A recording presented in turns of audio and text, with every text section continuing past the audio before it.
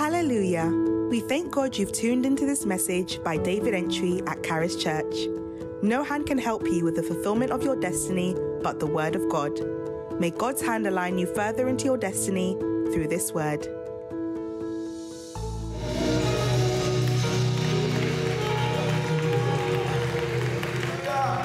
Hallelujah.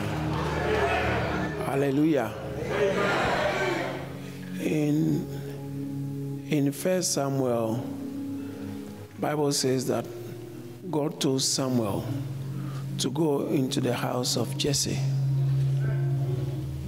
because he has chosen a king. The Lord said to Samuel, how long will you mourn for Saul, seeing I have rejected him for any of you? Fill thy horn with oil. Say, fill thy horn with oil. And go, I will send thee to Jesse the Bethlehem, for I have provided me a king among his sons. I hope you know that Samuel is not electoral commissioner. He wasn't going to oversee election. Samuel had just been sent by God. But if God is choosing a king, why doesn't he go ahead? What has that got to do with Samuel? Because when God is appointing people, he sends agents. For what reason? For impartation. Because God doesn't use you without impartation. That is why he says that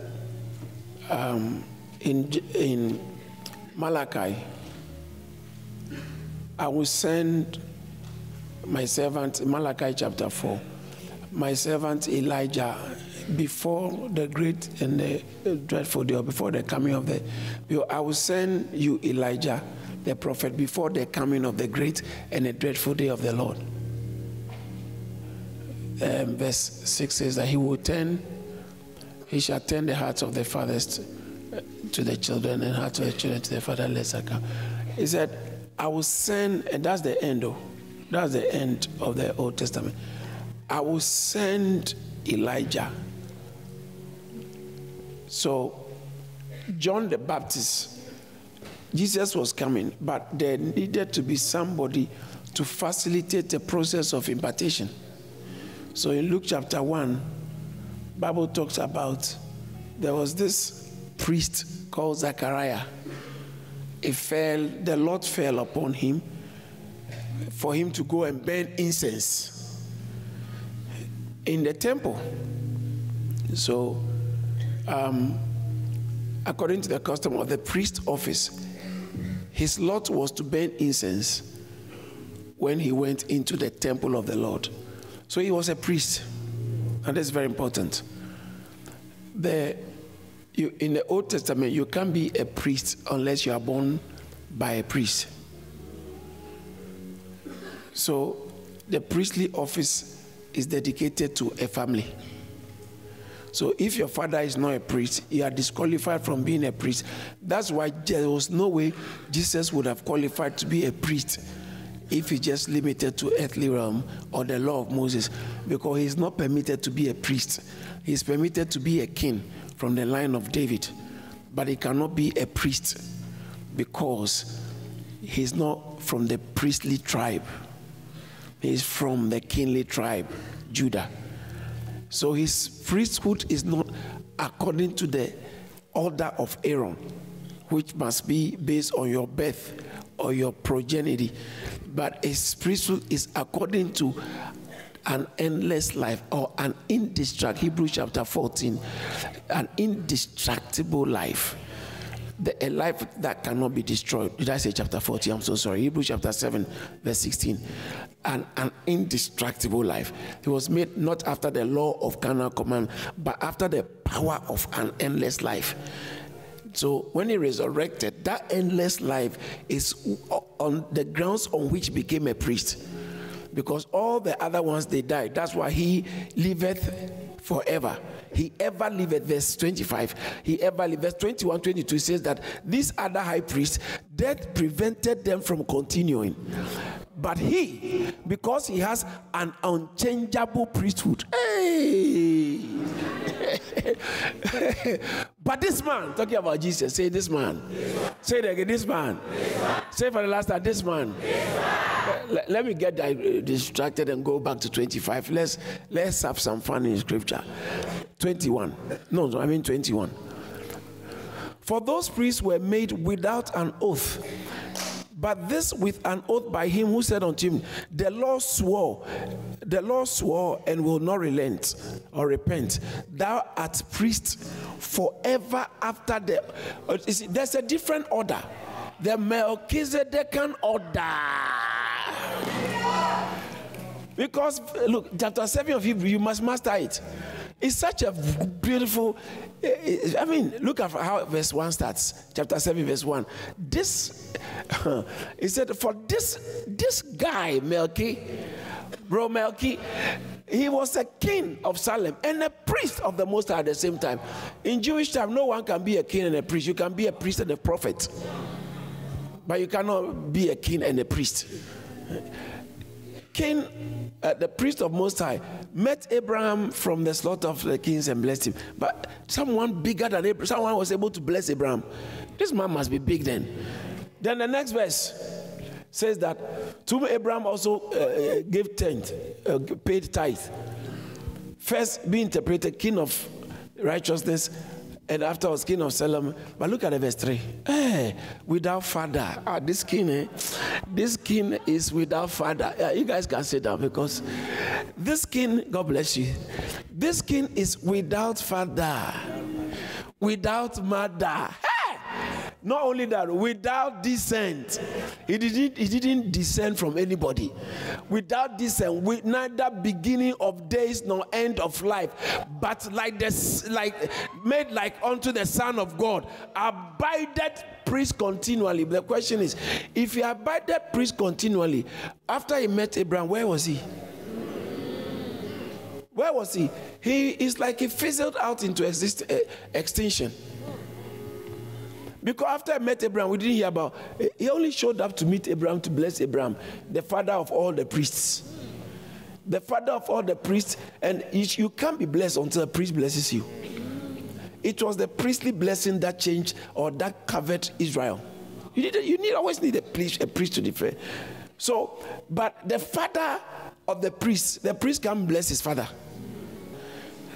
A priest cannot bless his father because he originated from a father. But if the father of all priests was blessed by another one, then Hebrews chapter 7 verse 8 says that without controversy, the lesser is blessed by the greater. In other words, the one who blesses you is greater than you. Verse 7, sorry. Without contradiction, the less is blessed by the better. So if this man blessed Abraham, then that means if he comes to the things of God, he was better, he was higher than Abraham. But Levi came from the loins of Abraham. In other words, he's Abraham's descendant. So then, according to this, it says that when he was blessing Abraham, Levi was also inside receiving that. When Abraham paid, you only pay tithe to higher authority. When Abraham paid tithe to him, Levi, who was receiving the tithe, that means Levi is a very powerful guy. Higher than all, he was the one sitting to receive the tithe from the people, and then you bless them. The one who received the tithe is the one who blessed. You haven't brought your tithe, but you are coming to bless it. You are not serious, spiritually not serious. The one who received the tithe is a very powerful person. He's the same one who blesses. And so, if Abraham paid tithe to this man, that means that according to the law of Moses, the ones who have been receiving the tithe even paid tithe to someone higher. There was a higher priest who Levi submitted or subscribed to. He says that, as I may say also, so say, Levi also, who received tithe, paid tithe in Abraham. He was paying tithe to Melchi. Because he was without father. Melchizedek was without father, without mother, without descent, without genealogy, without beginning of days nor end of days. He abides a priest continually. And Abraham met this personality. Then, see, this is all Hebrews chapter 7. Very interesting. Then he was talking about, then verse 14 talks about, but Jesus does not come from Levi. He comes from the tribe of Judah, of which tribe Moses didn't say anything about priesthood. So how can you come from tribe of Judah and be a priest? You cannot be a priest if you come from tribe. That's what he's saying. For it is evident that our Lord sprang out of Judah, of which tribe Moses spake nothing concerning priesthood. So then, verse 15, and it is even yet far more evident, for that after a similitude of Melchizedek, there ariseth another priest. So this priest that has risen is not coming from the normal one. It's coming from the similitude, the order, the kind of priest Melchizedek was. That said, this Melchizedek, that's how verse 7 starts. He said, for this Melchizedek, he's a serious guy. Chapter 5, verse 10, 11, 12, somewhere there. He throws Melchizedek in. He said Jesus Christ was made priest after the order, called of God, a high priest after the order of Melchizedek. Look at what he said about Melchizedek, verse 11. Of whom we have many things to say, but hard to explain, seeing you are dull of hearing. There's a lot to say about Melchizedek, but it's difficult to talk about it. This Jesus.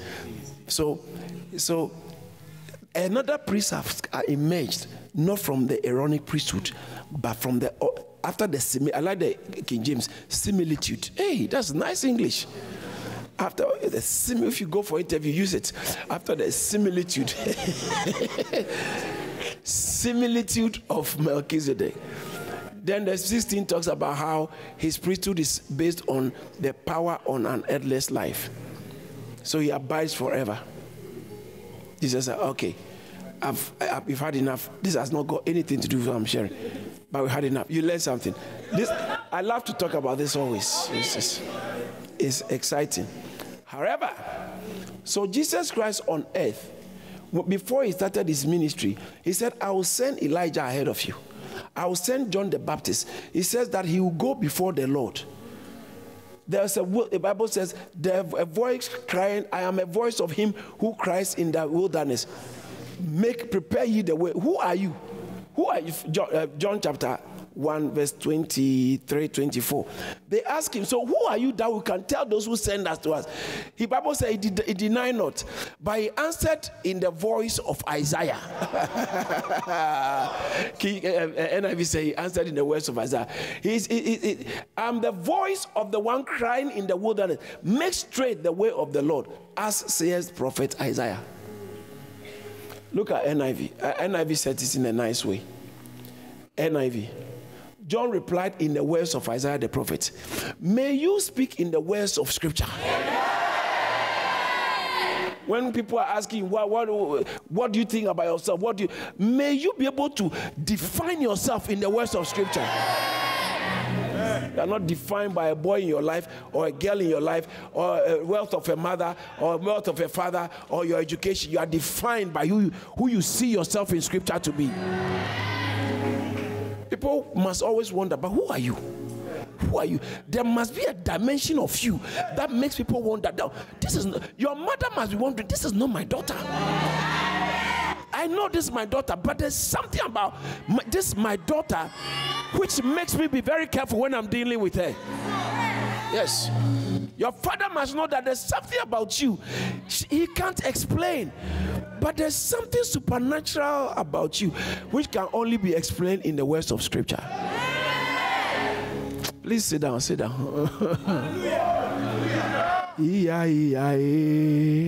All right, so John the Baptist was the one to come. Why am I saying all these things? If I have not even started 5 minutes teaching, I'm supposed to teach. I've gone around it. Oh, God have mercy upon them. John the Baptist, why did he have to come? Because you cannot do ministry or do great things on earth without someone in an office being sent to impart you. That's why John the Baptist had to come, because his father is from the priestly line. Jesus' father is an earthly father, carpenter. He's not called to be a priest in the earthly realm. He needed someone who was in the priestly office and already flowing in his office in ministry. So he went to John the Baptist. John the Baptist is a prophet. He noticed him. He said, no, I can't baptize you. He says, sir, you have to. So it's necessary to fulfill all righteousness. Matthew chapter 3 from verse 15. It's necessary to fulfill all righteousness. In what sense? Because according to the divine pattern, according to the divine order, this is how things happen. Someone must be sent to impart you. Yeah. So before Jesus was born, before Jesus grew up to start his ministry, John the Baptist was commanding waves. Mark chapter 1. But John was in the wilderness. Bible said, I think from verse 5 or so, all Jerusalem was going to him. Where they were going, people were leaving and going. And they went, watch this, and went out unto him all the land of Judea and they of Jerusalem, and were all baptized of him in the river Jordan, confessing. They were traveling. It's foul. And it's not like they were going for miracles. They are going to confess their sins. Wow. This must be anointing. This guy, according to Luke chapter 1 verse 15, was anointed from his mother's womb. No, his anointing was unique because his assignment was exceptional. He was the one who was operate in an office from the priest line, not in the temple, because they have contaminated the temple, but operating under the Holy Ghost, so that when the Messiah comes, he can perform his official duties as John the Baptist. He was performing his duties in his rank. God has called him, but his rank needed Jesus. He said, in John chapter 1, it says that Jesus, verse 31, 32, so that Jesus will be revealed. Therefore, I did not know him. He said, I did not know him. Look, watch this. He said, I knew him not, but that he should be made manifest to Israel. Therefore, I came. Why did he come baptizing? You know, some people who just confess. It was part of it. By his key assignment, that's why after Jesus was revealed and John the Baptist is finished there, died. His parents struggled to have him, and they didn't struggle to lose him. When he finished his assignment, he chopped his head off because he has to go heaven. Heaven is better than here. So, John the Baptist said, so that Jesus will be revealed to Israel, therefore I have come baptized. So is that why you came? Yes. Therefore am I come baptizing with water, so that when he comes through the water, the heavens will be open. Because the Holy Ghost, there must be an impartation on Jesus. Bible says, watch this, in Acts chapter 2, verse 21. For whosoever shall call on his name shall be saved. Let's go 22. It says that, men and brethren, Jesus Christ, a man attested by God, signs and wonders and miracles. Watch this, which God did by him, where? In your midst, as he was revealed to Israel. It wasn't that they knew it. They knew, but that attestation of God couldn't have happened if he had not been baptized.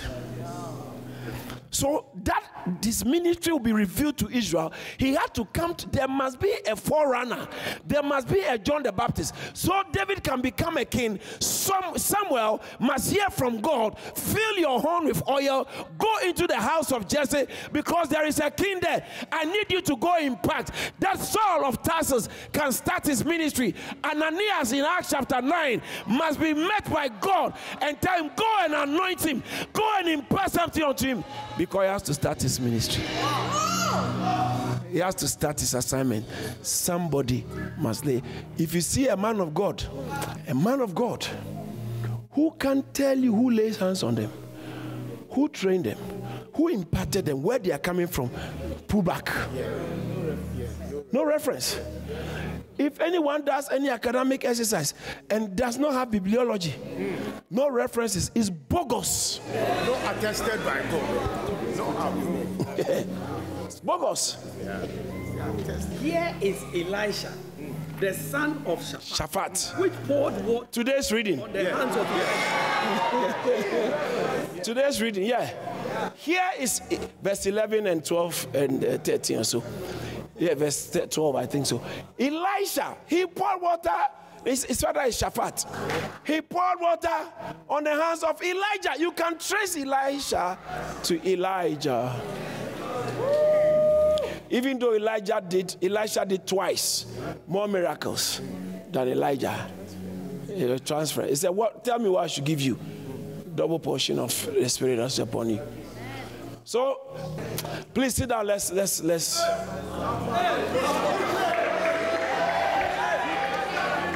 Shakata barasahaya. Somebody is catching an anointing. Sit down. That's why tonight I'm coming to do impartation. But I'm taking my time to speak. Because your doctrine that determines the safety of your future. It's your doctrine that will determine what kind of spirit is operating in you. It's the spirit of truth. It is not your miracle that determines what spirit you're operating with. It's your doctrine. That's why don't be deceived. I never get deceived or even bothered by how much following someone is having on social media. And when I look at them, they don't look like men of God. At all. They don't look like men of the word. Some of these people look like celebrities. What's the point in a man of God showing how many kind of cars? That's rubbish. What kind of car you park around, and how many worldly celebrities attend your party? Are you a man of God? That's all nonsense. Some of you, that's what you want to see. Sports cars. And so what has that got to do with a man of God? Let him open his mouth. Let's hear. Jesus is his mouth. Nonsense. I get weary of men of God who are always into businesses. Leave business for businessmen. A man of God, I'm coming out with my perfume line, my clothing line. Men of God with fashion line, clothing line. It's not a sin in itself, but I think you should be opening branches instead of this nonsense. Get on go on missions and open branches. Clothing line for what? We need branches, not brand. All right, guys, you are making me talk too much. Say impartation. Don't be deceived by whatever everybody is going. Look for God. Some of you, this prayer, sometimes you see, it's just necessary to pray long. It makes carnal people, it exposes them. It separates people who are not really for Jesus, who are not really for the Spirit. It separates the wheat from the chaff. When you come here and then 1 hour prayer, if we are praying, you are bored. What's this? What's this? Yeah, God is this. Yeah. Sometimes we need long hours of prayers. It will break the flesh. The way you are struggling with pornography, the way you are struggling with fornication, masturbation, girls, the way you are struggling with arrogance, bitterness, you are struggling with the flesh. It's too much. We need protracted season of prayer without interruption. It will break that flesh. Sit down. One of the ways to catch anointing is being in an atmosphere of protracted prayer. It subdues the flesh. And it allows the spirit to keep rising. The spirit to keep rising. The spirit to keep rising. Your spirit man becomes strengthened. You can catch divine things that are flying. Heavenly things that are flying. You can catch it easily.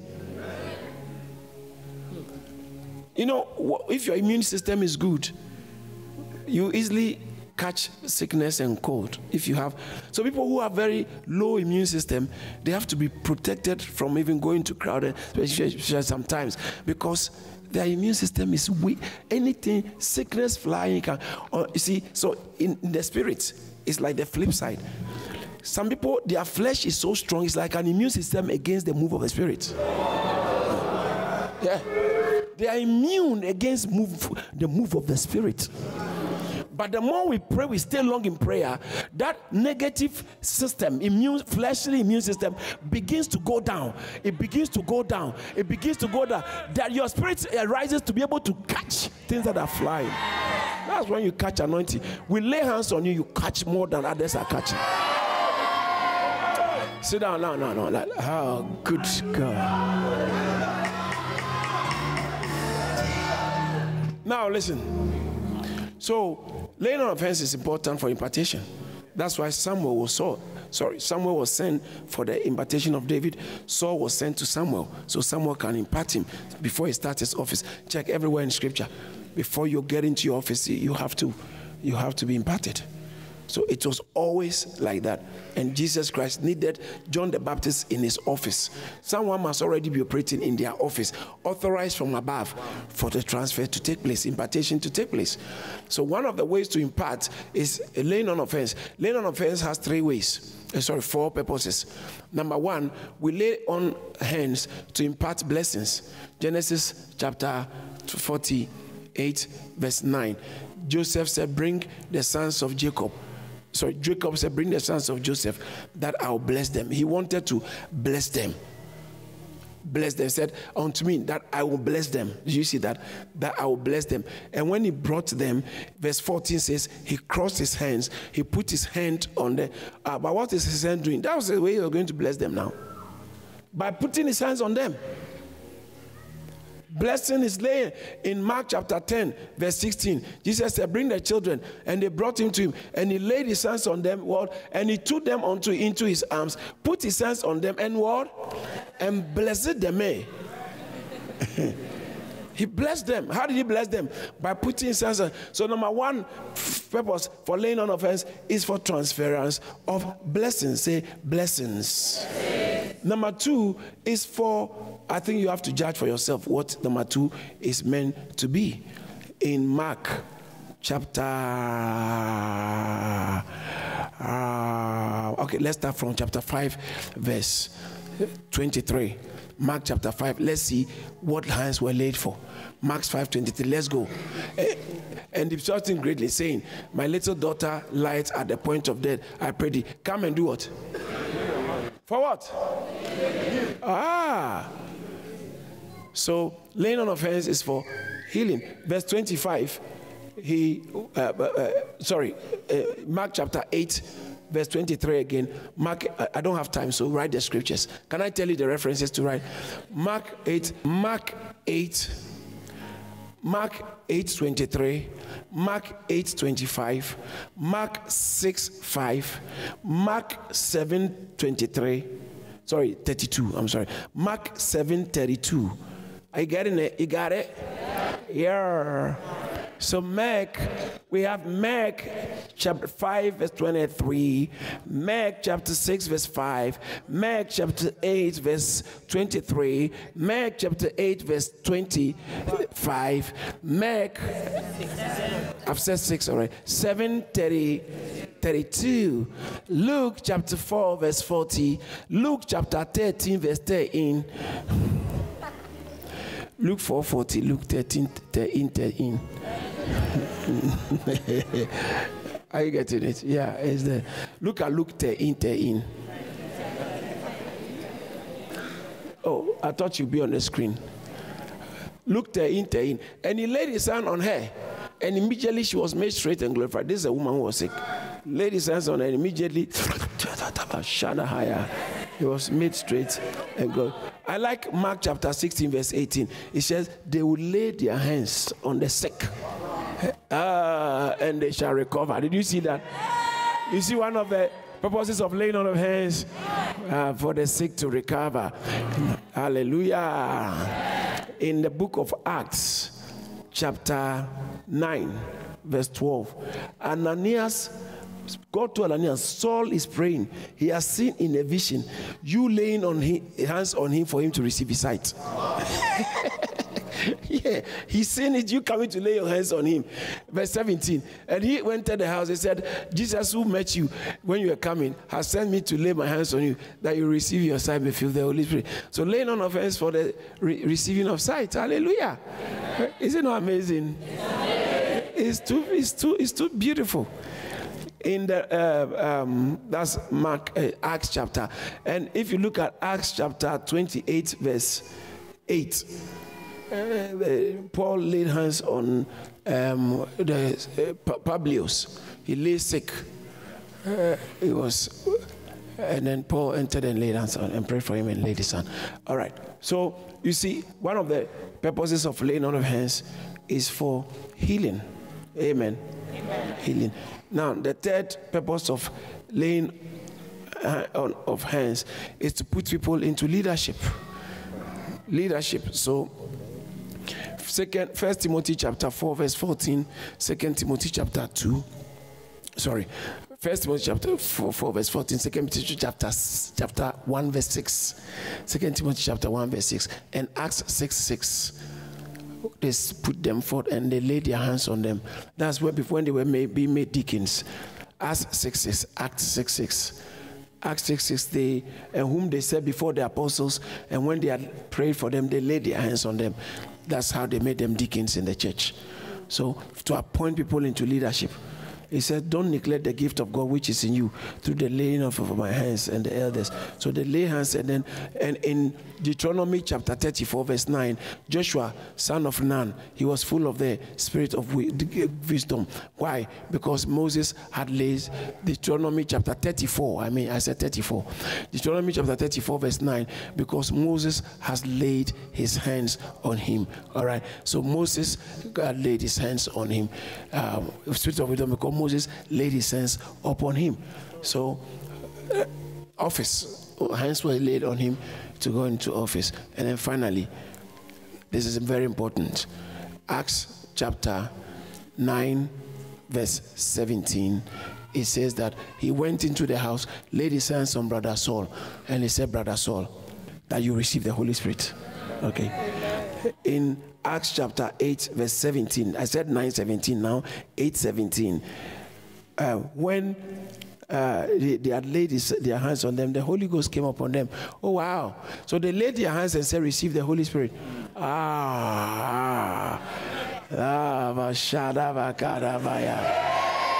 yeah. So hands are laid for the receiving of the Holy Spirit. For the receiving of the Holy Spirit.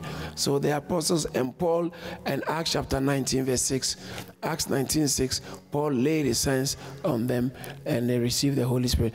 Acts chapter 13 verse 3, that one didn't say they received the Holy Spirit, but I think they laid their hands on them and they sent them forth. And you will see the impact of the laying on of the hands in the verse 9, because Paul full of the Holy Ghost. Full of the Holy Ghost. So hands are laid on people to receive the Holy Spirit. And when Paul has laid his hand on them, the Holy Spirit came upon them. Amen. When Paul had laid his hand on them, the Holy Spirit. So is the Holy Spirit, but not, watch, this is very important, I'm going somewhere. Not just the Holy Spirit, baptism, but also the gifts of the Holy Spirit. So when hands are laid upon people, gift of the Holy Spirit is given.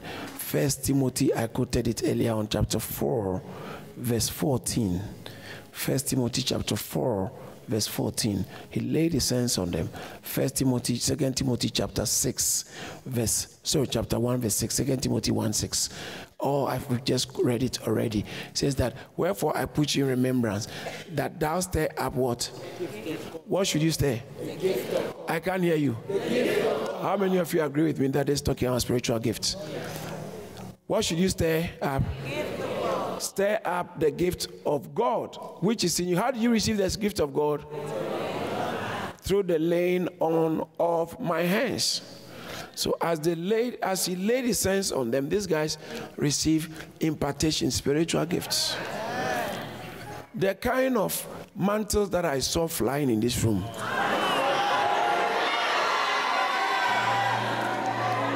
There need to be some laying on of hands. Sit down, please. Let me show you something. I saw from yesterday people are collecting mantles. And today I saw it again. I saw God is putting mantles on people. That's why I took my time to teach you about the necessity of an officer laying hands for impartation. Now I can't lay hands on everybody because of time. But throughout this season, there'll be a lot of laying on of hands. And then the rest of you, if I get to see you, fine. I shake your hands. It's another form of laying on of hands for blessing. Sometimes, especially when people have not been trained from home, they believe themselves so much. Sometimes I meet them, it's interesting. I meet you after church, young lady, 18 years old, young man, 18 years, 21 years. See a senior man of God like me. I shake your hands. I say, God bless you. Then look at God bless you too. He said, without controversy, the lesser is blessed. You.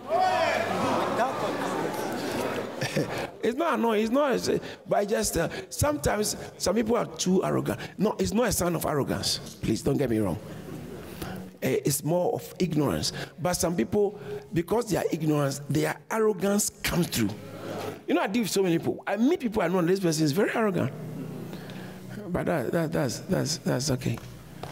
When you see someone, a prominent person, you are out of order to stretch your hands and to shake him. Let them stretch their hands. It's not everybody I shake. Sometimes I'm not ready to shake. I'm operating by the Spirit. It's not everybody. I will look at you and touch your shoulder. You won't know that, but I'm aware. I'm a spiritual man. I operate by the Spirit. I don't want anyone to be a Kharis member and you are ignorant. Yeah. Basic protocols of the Spirit, you lack it. Protocols governing, relating with the anointed, you lack it.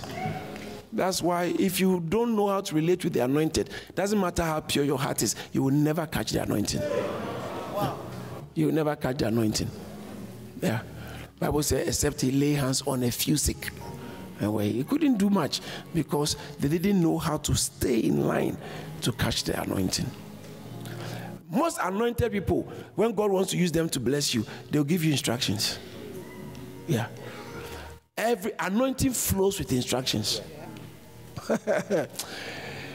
So, they laid hands for the transference of spirit. I'm going to be laying hands on people because the anointings flying in this building. It is important to understand that anointings are flying. Yes. It's not a young man, it's an old man who said, he said, my eyes have seen the salvation of the Lord. Say, we will live to see a certain move of God in our time. We will live to see it. We've been praying for this getting to 10 years. We will live to see it. Some of you seated here, the anointings that are coming on you. Sit down, sit down. One of the crucial things the anointing requires, one is humility. You have to learn how to humble yourself. And can I tell you something? When your heart is after God and you see where you are finding God, okay, so let's say there's the fountain of life, water flowing. You didn't know, you came and tasted it, and this is what my life has been looking for, and you are drinking of it. 1 year, 2 years, 3 years, 4 years, you are drinking of it. Don't be familiar. You can drink, so my guess to a time, you want to be smart. They said, go and join the usher, but you believe that you have a music ministry. You are supposed to be a Dunsin number 2. Why should you be another person number 2? You're supposed to, and so after being in the ushers for a year, they are still keeping you there instead of moving you to the choir. Just stay there faithfully and do it unto God. You see what? And when you remain faithful there for a long time with the connectivity to God, there's no way you miss out in destiny when you are doing it the right way with God. So, there's a way you have to stay focused and consistent, because it gets to a time in your journey, your mind begins to play on you. This thing, is it worth it? I've waited for a long time, believing God for a miracle husband. It's not coming. Everybody's marrying and leaving me. Hey, just trust God enough and keep going. Keep going. Trust God and stay focused. So if it's fasting, you've been fasting. If it's prayer, you've been praying. Sometimes things will get harsh. Things will get desperate. Sometimes you will even feel discouraged. But ignore that and keep going. Keep doing the right thing. With a matter of time, it will just explode. Thank you for listening to this message by David Antwi. We pray you have been strengthened and enlightened. You can connect with David Antwi on all relevant social media platforms, including Instagram and LinkedIn. You can also hear more messages from David Antwi on all relevant streaming platforms and the Kharis Church app. Don't forget to like and share the message. Be blessed.